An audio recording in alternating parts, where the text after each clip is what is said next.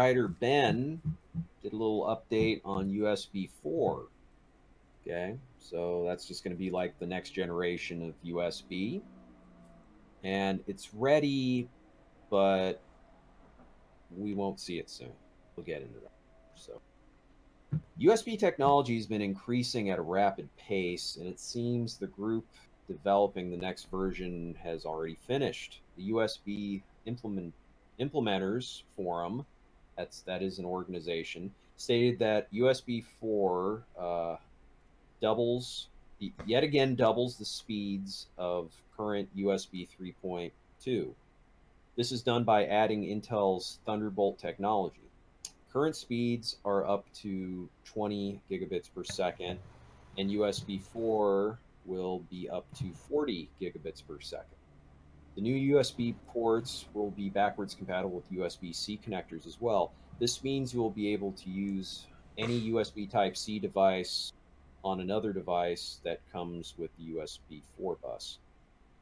The new USB 4 will also support data and display protocols, which may lead to more USB connected monitors in the future, which that is very strange, the idea of using like something that's USB to connect a monitor. That is kind of like, I mean, current USB-C is capable of it, but with the faster connection, it's going to be even better at it. So it does make sense. Thing is, I haven't seen a monitor before with a USB-C connector. That's because there's better options right now. But with USB 4, it might actually become a competitor for those other options.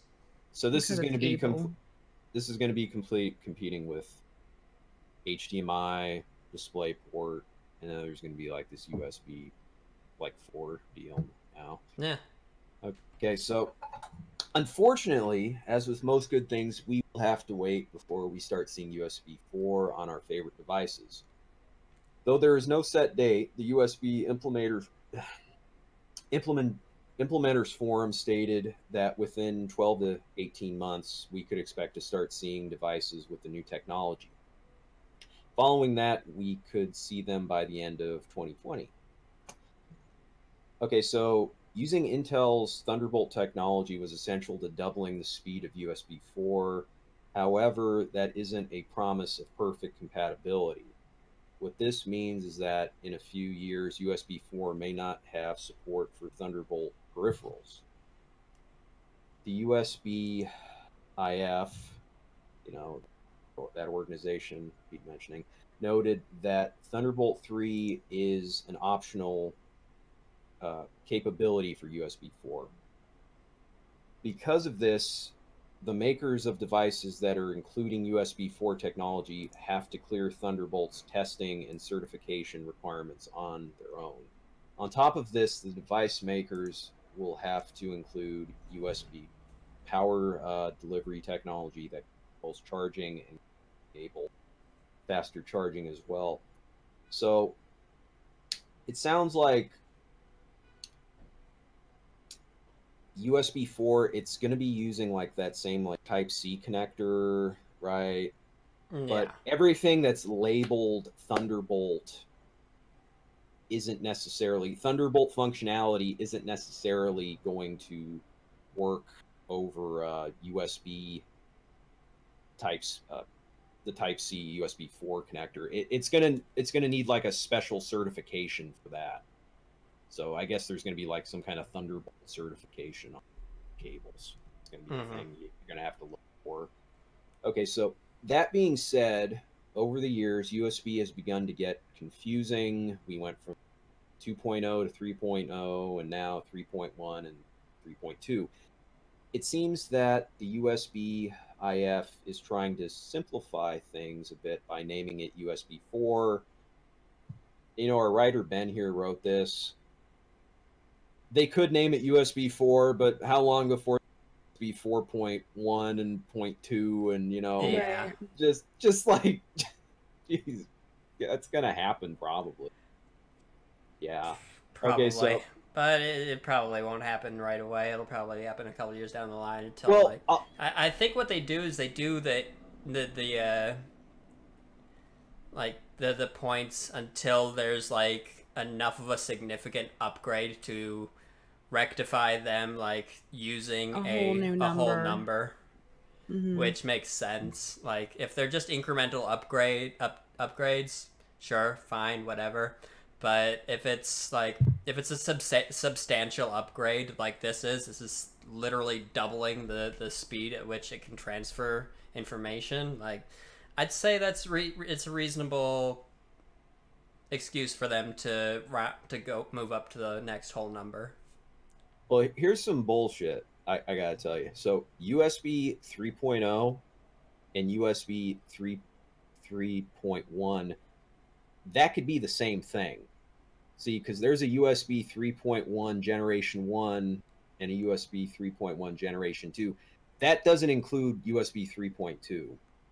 So they like completely screwed the whole understanding of how these are labeled. Like yeah, this was like they did changed all this to like Gen 1 to this Gen 1 Gen 2 crap like a couple months ago or something like that, right? I think there's really sometime within the last year they did this bullshit, and it's just like, why would you do that? Meanwhile, your average Joe's just like trying to Google, like, I don't know which one I need. Like, there's so many. Well, the thing is, it's all compatible, you know. But the thing is, you don't could get be bottlenecking. Yeah. You could be bottlenecking yourself unnecessarily, or like, do I have a 3.2 Gen 1 or Gen 3? Do I have or is it a Gen 1, Gen 2 3.2, or is it?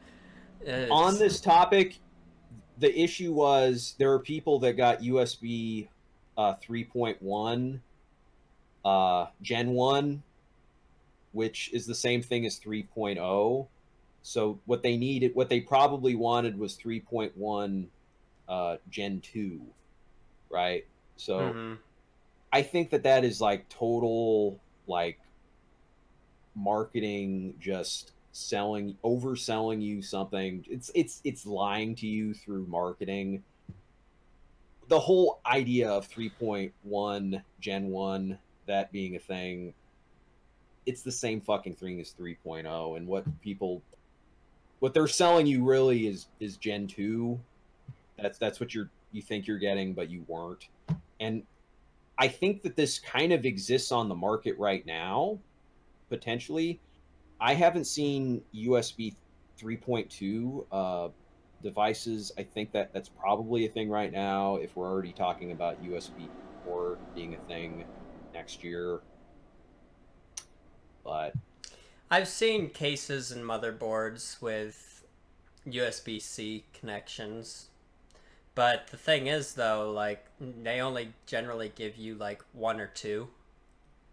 Now, 2 if you're lucky. Most of them just only have 1. And the rest of them are standard USB ports. Whether they be, like, I saw this motherboard had, like, 7 USB ports.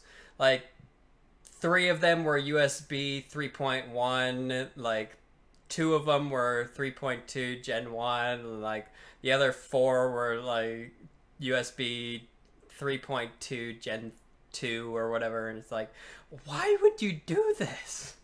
Yeah. Like, why not just make them all the same? Like, why? Okay, so though they haven't shared much about the new technology, such as logos, and other brands, they did share faster speeds,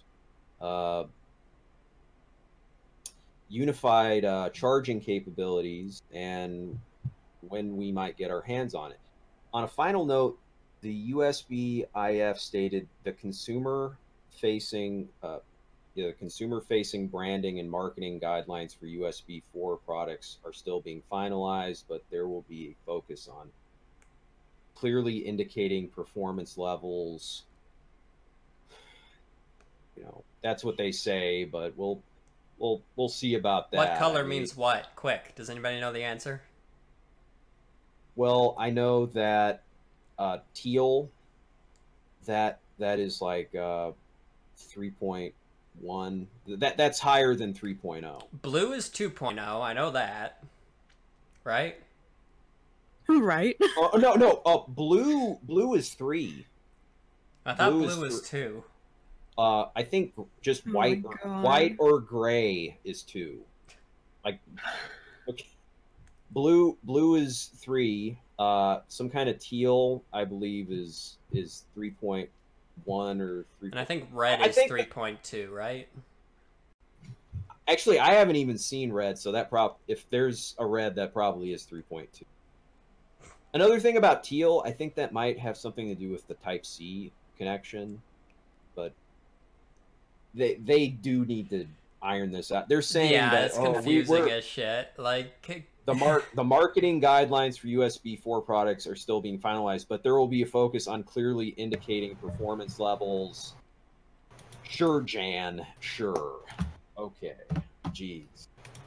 Okay, so the higher speeds of USB devices have been a boon for those doing video editing and other high data flow procedures. It has also led to better functioning of external GPUs. However, before the rest of us can reach that 40 gigabits per second speed, we will have to wait a year. That is the story there. So really, they just need to get their shit together and make everything. In summary, get your shit together. Yes, please. It's like all fractured. You thought USB was like all unified and shit. Okay, so here we go. White is USB 1, black is USB 2, blue is USB 3. And I don't notice USB 2 being black, but I mean, I guess now that you say it, yeah. It's funny, I have something that's USB 2 on the front of my PC right here. There's 3 ports on my PC. 2 of them are 3, 1 of them's 2. I don't want to unplug the thing that's plugged into the 2. I was gonna like just think about doing that. That would be funny. What is this? Something I unplug it shuts down. Like, yeah, exactly. Like, actually, you know what? I God, do that. It's gonna explode. It doesn't look. God, I feel like I need to get a flashlight or something. Look that black, but okay, maybe, but yeah, I have a black port and a blue port on this side of my PC. If anyone wants to play along, what color USBs do you have? All right, yeah, let's move away from. There anything else for this? No, that's it for USB 4. And 2020 is when we're anticipating. Yeah, it's going to be like 12 to 18 months before we see any like computer parts and hardware stuff adopting this. You'll probably see it on phones before you see it on PCs and stuff. Because I'll be honest, like the first time I saw USB-C, it was as a phone charger. Yeah, so, I would agree with that. So yeah, you'll probably see it on phones first. All right, moving on to electric vehicles. I believe it is the state of California has told Tesla, if you are going to provide car insurance for electric vehicles, you cannot provide it only to your electric vehicles. So Tesla insurance is now available to owners of any electric vehicle, whether it be a Tesla vehicle or, say, the Chevy Volt, or even the upcoming Porsche electric vehicle, Ed. Okay. She was so taken by surprise. That was quick. Okay, so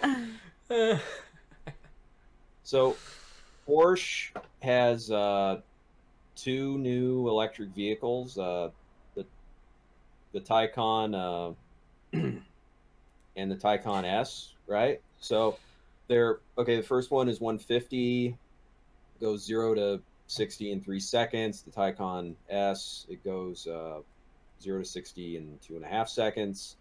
You know, these kind of figures, these are competing with like what Tesla is also doing, and also the weight and form factor of what goes into these is also competing with what Tesla. apparently these electric cars are heavy as fuck. You know that? They weigh like over 5,000 pounds. These Porsches I'm talking about, they weigh over 5,000 pounds. The battery in the cars weigh 1,300 pounds.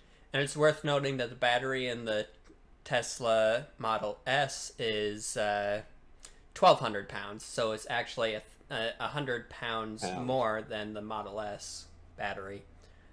And I believe even their body, the material that they're made out of, is heavier, at least for Tesla. I'd imagine, based off the weights we're getting for these, is they're all steel frame as compared to fiberglass or what have you, you know? So me and Zach, before the show, we were talking about the weight of what these batteries are, and it's like, man, what do these batteries even look at? So we kind of did a Google image on what they look like, and I gotta be honest, Zach thought, yeah, I was expecting it to be a brick. Like a big. I was thinking just massive fucking dense anvil brick battery in the front of the car, and no, I mean I think there's an engine in the front of the car, but the battery is like underneath the car. Yeah, it's the undercarriage of the car is the battery. So that's pretty interesting. I wasn't expecting that. I brought up something silly like, oh, well, that's a weak point. If that went over an IED, good. I don't know why I brought that up because they're not going to be deploying these in hostile territories where there's IEDs, but it was just like. Well, I think that's part of one of the safety things is why it's allegedly safer, because it helps the center of gravity in the car. I was gonna say, yeah, like balance-wise, it's really good. Like for balance-wise, it's fantastic because equal weight distribution and all that too. You know, like yeah, I can see that. And okay, can I say a little more about the Porsches here? Yes, go ahead. Okay, go right ahead. So,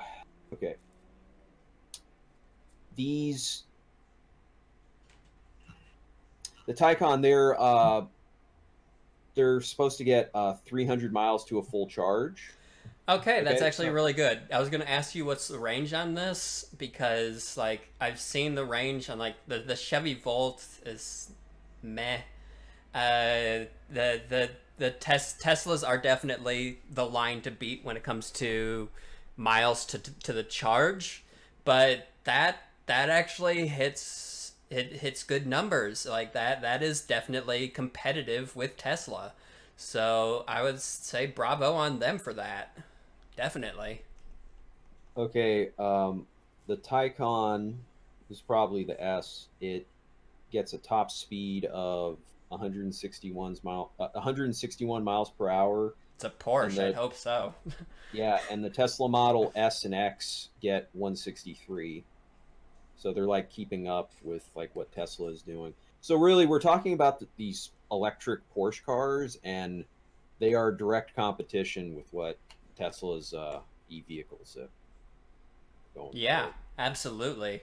Do we have a price point on these yet? I mean, I'm expecting it to be expensive. I said it was kind of the first thing I said. The Taycan was like 150,000, and the Taycan Turbo S is 185,000.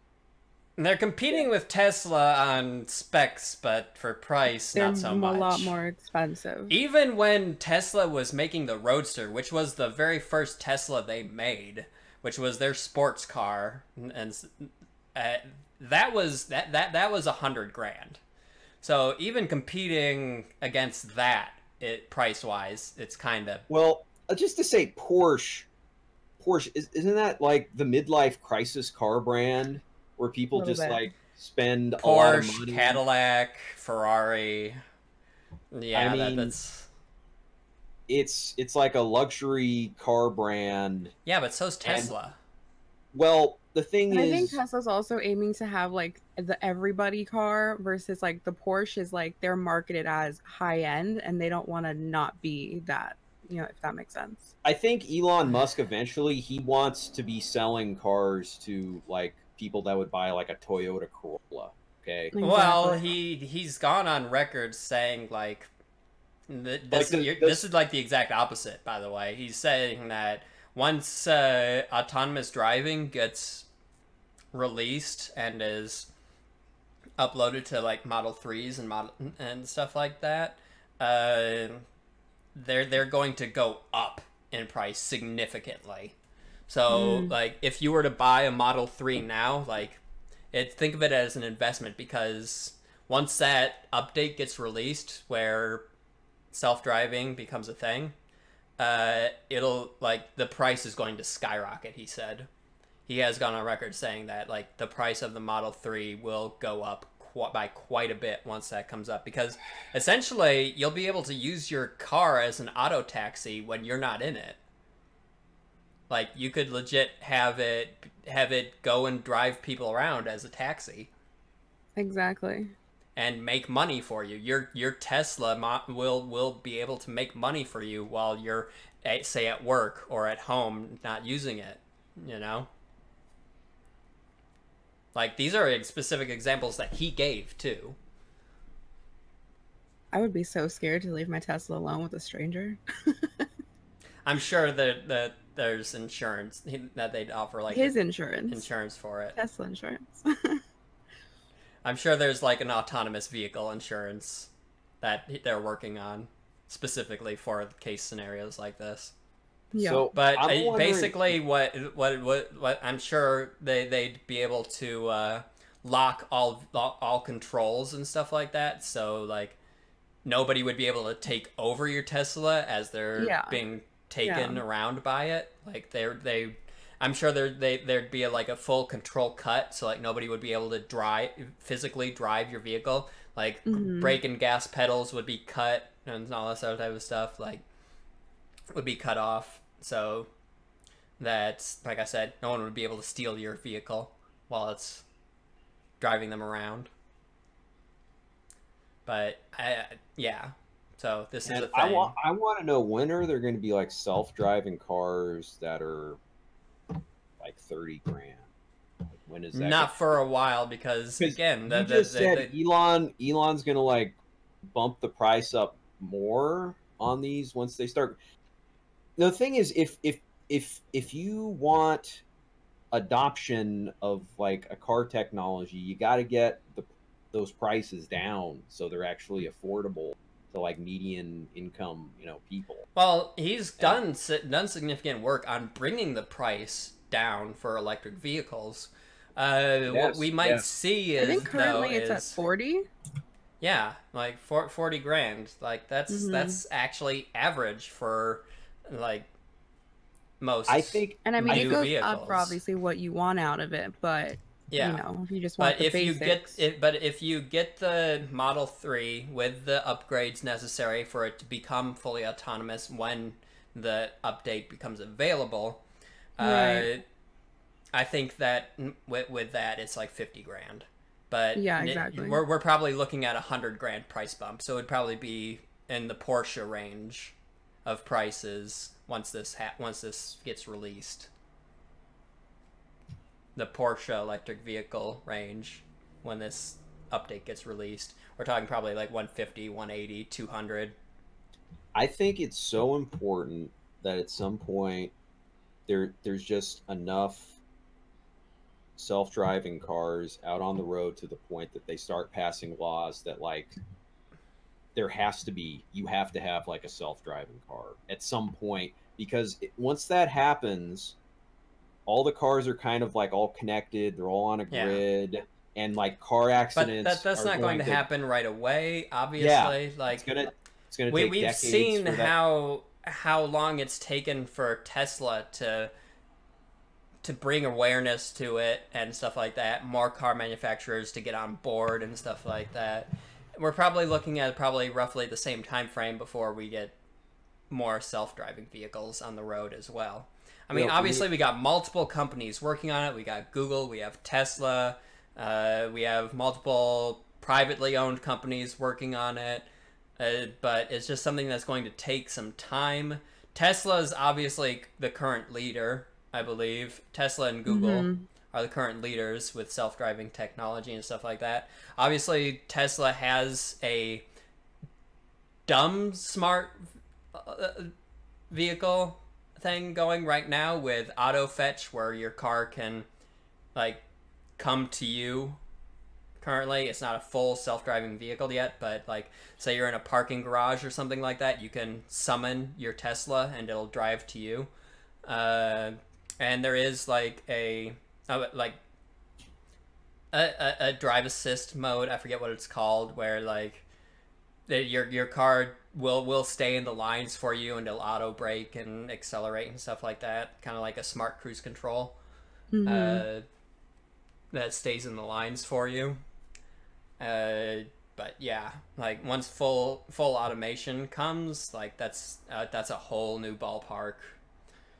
Because until they become more common, obviously they're going to be more expensive, and the tech's going to be expensive to start and then gradually lower. Like I said, Tesla's first vehicle, the Roadster, it started off at $100,000, and that was base price before any upgrades. Like a fully kitted out Roadster cost about as much as the Porsches we were just talking about. Well, the figure of car deaths in the United States is very similar to the figure of gun deaths. And when we have fully automated cars, I mean, that could just dramatically just drop.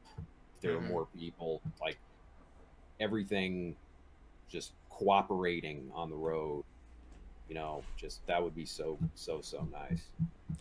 And, all right, so moving away from Porsche and currently announced Tesla vehicles to Elon Musk saying that we should be expecting a reveal of the Tesla truck before the end of the year. He's only got a couple months left before the end of the year, though, so we better step on it. Pun was intended. That being said, like, these guys are probably sick of hearing this joke by now because I've already said it a couple times, but I'm kind of expecting him to call the Tesla truck the Model T, just because that is something that I would expect from him.